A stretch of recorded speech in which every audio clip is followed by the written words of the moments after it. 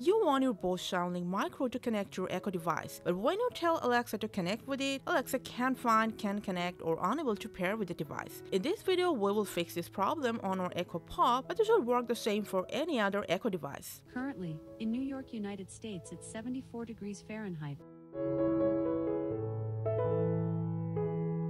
Now first make sure your Bose Soundlink is not paired to any other device.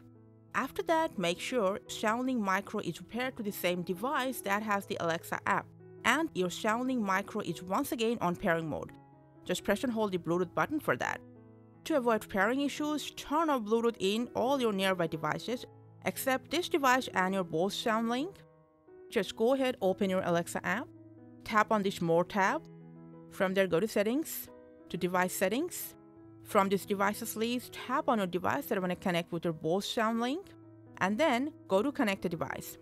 If you followed all the process, Bose Soundlink's name will pop up right in here. Tap on the name to connect them. And that's it.